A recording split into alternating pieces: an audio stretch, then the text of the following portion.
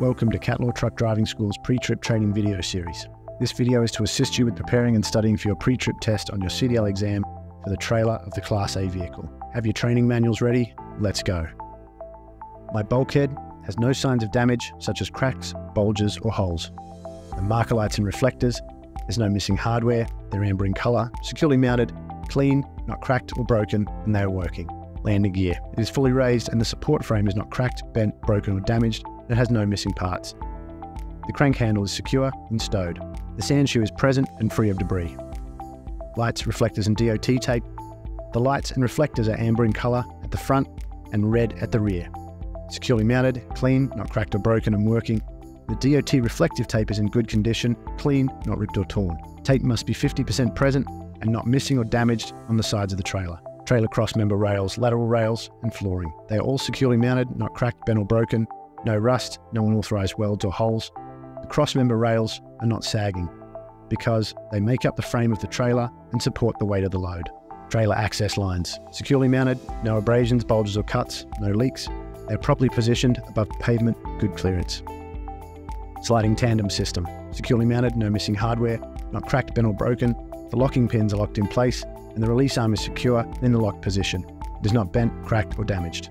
Spring hangers. My spring hangers are securely mounted, not cracked, bent or broken. There's no missing hardware and there's no damaged or missing bushings. The rear shackle is in place with the bushing. Leaf springs. Securely mounted. There are no leaves missing. They are not shifted, scissored, cracked or broken. U-bolts. Securely mounted, no missing hardware, not cracked, bent, broken or loose.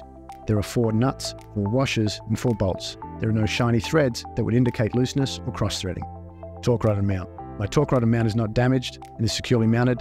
It is not cracked or broken, and has no missing hardware. Brake hoses. Securely mounted, not cracked or worn, no missing hardware. No abrasions, bulges or cuts, and no leaks from the lines or couplings. Brake chambers. Securely mounted, not cracked or broken. There's no dents, there's no leaks. The clamps and hardware are in place with no missing hardware. Slack adjusters and push rod. Say, I would chock my wheels, release my brakes, and pull on the push rod. It should not move more than 1 inch.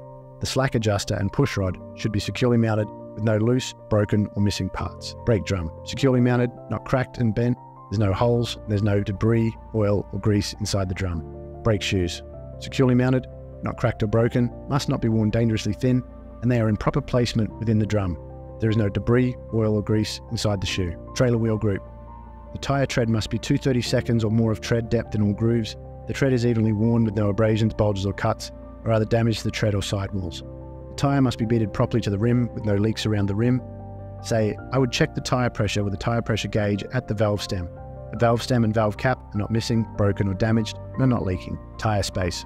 There must be at least 3 fingers of space between my tyres. Tyres are not touching, and there are no foreign objects lodged between them. Lug nuts. Securely mounted, not cracked, and none missing.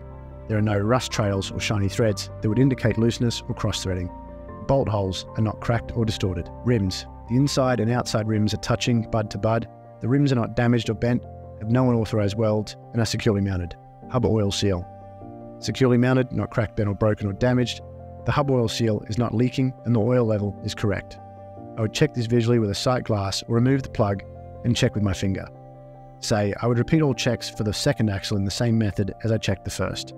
Standing at the rear of the trailer now, I'm going to look at my door. If we have a roll-up door, it's going to be securely mounted, not cracked, bent or broken, and there's no missing hardware. Seal is in place, it's not cracked. Door opens, closes and latches from the outside. You do not have to demonstrate this. For a hinge door, we want to check the door tie that is securely mounted, no missing hardware, and is not broken. Doors and hinges, they're securely mounted, have no missing hardware, not cracked, damaged or bent. It opens, closes and latches properly from the outside. The door seals are in good condition with no dry rot or damage. 4-light check.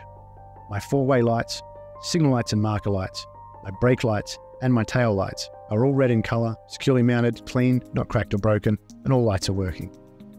DOT tape. DOT reflective tape is in good condition, clean, not ripped, torn or damaged, with 100% of the tape present on the ICC bumper.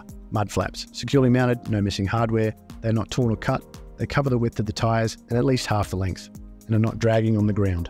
Passenger side check. Now say, I would check the passenger side in the same method as I check the driver's side.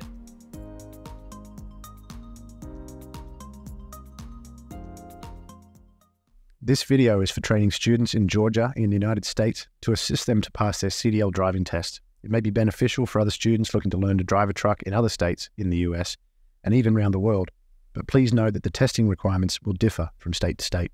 This information is correct in 2023 at the time of publication, but testing requirements may very well change in the coming years ahead.